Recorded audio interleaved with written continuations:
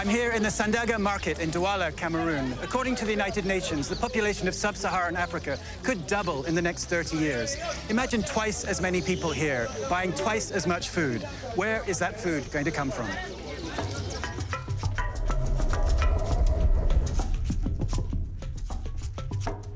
Douala, the economic capital of Cameroon. Population nearly 3 million and growing. Located at the mouth of the Wouri River on the Gulf of Guinea, it's the biggest port in Central Africa, a hub for oil, cocoa and coffee, timber and food.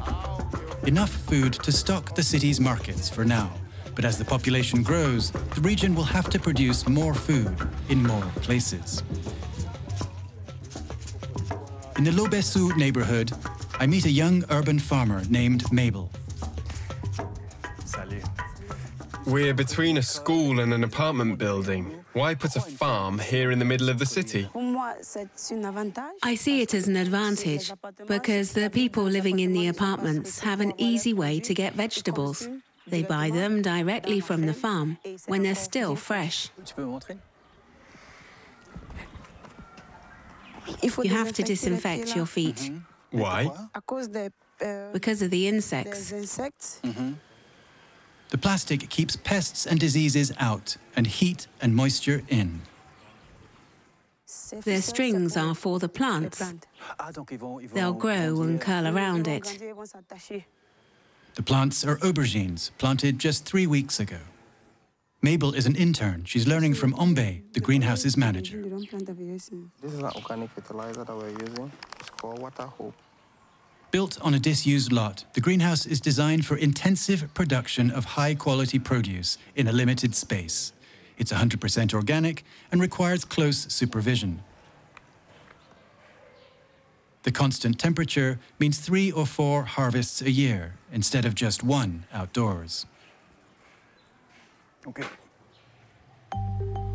Mabel's greenhouse is part of a growing network of urban farms in and around Douala. She takes us across the river to a fish farm.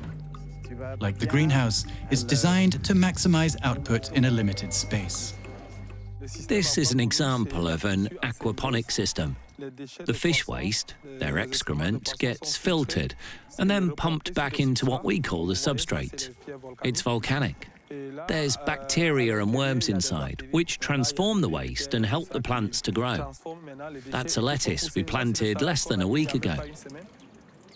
A compact system that provides fresh fish and vegetables for homes and restaurants. Boris custom designs aquaponic kits for delivery around the country.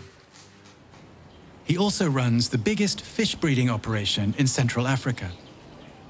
There are more than 30,000 baby fish in here. We're preparing them for a shipment to Congo, Brazzaville. And there are catfish in here? Yes, catfish. Kitten fish. That's where we keep the baby tilapia. In each tank you can see, there are more than 100,000 baby fish. How many do you breed per month? We reproduce more than 3 million per month. 3 million? Yes. We sell around 1 million in Cameroon, but we export the rest because there aren't enough big farms here. Cameroon is building up its fish production, but the country still imports 180,000 tons of fish a year. Each family needs to produce a little. If each family produces a small quantity, it'll decrease imports. Boris believes his combination of farming large and small can help Cameroon become self-sufficient.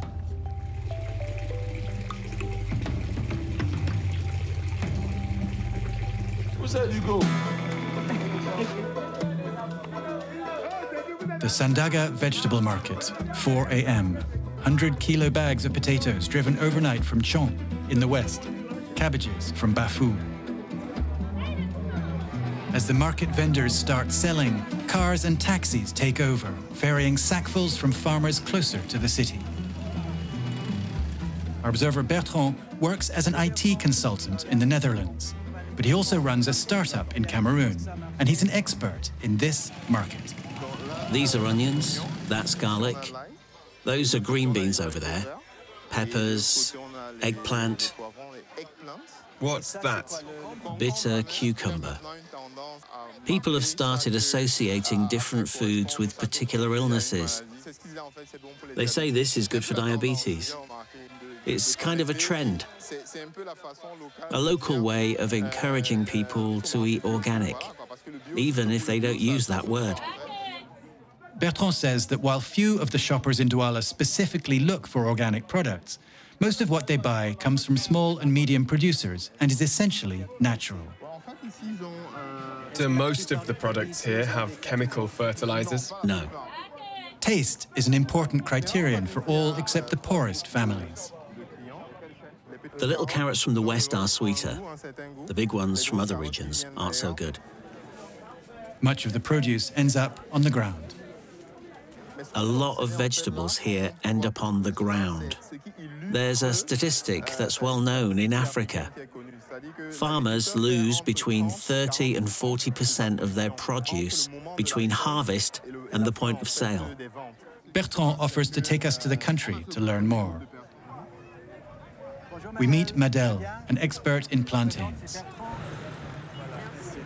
She participated in something called Sistaldo.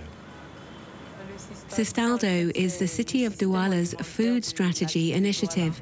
Douala is the first city in Central Africa to announce plans for a comprehensive food security policy. The first step, a report compiled by Madele's professor, 600 pages of extensive, detailed research. Membership figures are below 50% for all of these groups. It means most of the farmers are not in cooperatives. The report highlights problems such as waste, isolation of villages, the poor state of roads, and a lack of overall coordination. Madele takes us to meet Isaac on one of the 4 fields he maintains in the bush near his village. You have to be careful when harvesting. The bunch could smash. Today he's harvesting the last of his plantains. You have to make the cut high up. If you do it too low, the bunch could hit the ground and be destroyed. Easy does it. Easy does it. This tree is done for the year. A tree only produces 1 bunch per stalk. 1 or 2 bunches from each tree per year. Isaac estimates each tree costs him around 5,000 francs to maintain, but prices fluctuate. You can get around 4,000, 4,500, depending on the season. But right now, it's high season for plantains. Prices go as low as 1,000. 1,000 francs for a year's work.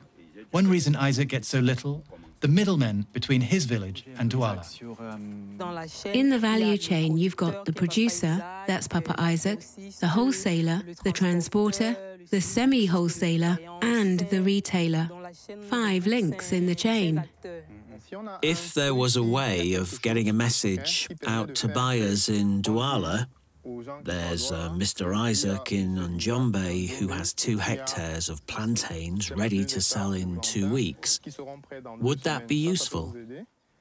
Yes, yes. Do you know WhatsApp? I don't have it. Bertrand has developed an app that puts producers directly in touch with buyers. When a producer like you has several buyers, what happens? Competition. Competition, exactly. So prices are higher.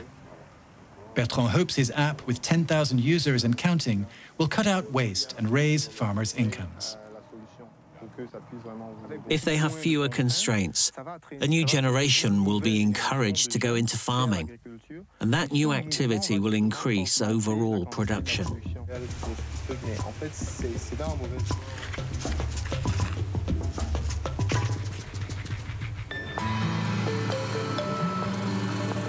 The next day, Mabel takes us to her company's main farm in the area, 40 kilometers from the city.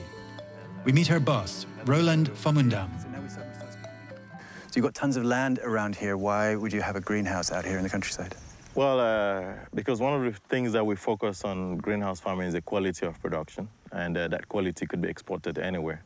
A US-educated technology entrepreneur, Roland has built 24 greenhouses in Cameroon in the last 5 years, 10 in Nigeria and 2 in Ivory Coast. We have, this greenhouse measures about 450 square meters. And here we're growing the red and the yellow bell peppers, as you can see them. So it's like a 20th of a hectare. It's like nothing compared to outside. It's nothing. But what you can harvest from here, it's way more than what you would harvest on a hectare. And if you look at countries like Holland, you look at even Kenya, that is 4th largest exporter of flowers. You look at Israel, the core technology that they have is a greenhouse technology. And Cameroon, of course, has a very, very unique advantage. And its central location amongst other countries gives you the very good market-ready population to consume almost every and anything that they do grow. Roland's farm is surrounded by small producers using traditional methods. The other farmers here, they've got the same soil, the same climatic conditions and everything. What can they learn from your greenhouses? Could they use them? Would they be useful for them? You know, when we started, they were quite surprised about what we're doing.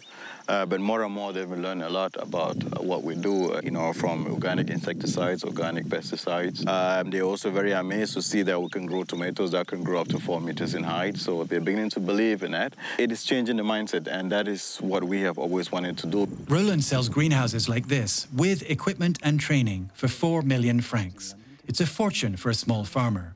But if a few of them can get together, with the access he gives to buyers, he says their investment can pay off in 18 months. So, Roland, do you think it's possible for Cameroon to double its production of food in 30 years? Very easy. Very easy. We have very good land. The government is working very hard to develop very good road networks. And you're getting very interested people involved in agriculture now. Many people are beginning to realize that agriculture is the place for the future.